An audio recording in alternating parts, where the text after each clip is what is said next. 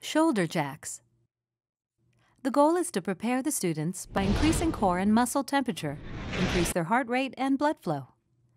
The objective of this warm-up exercise is to stimulate the cardiovascular system while introducing lower and upper body coordinated movements with a focus on the shoulders.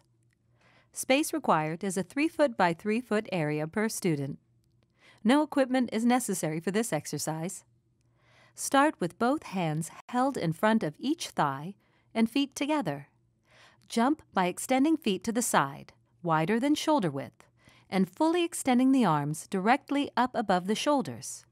Keep arms straight. Return to starting position. Repeat 10 times.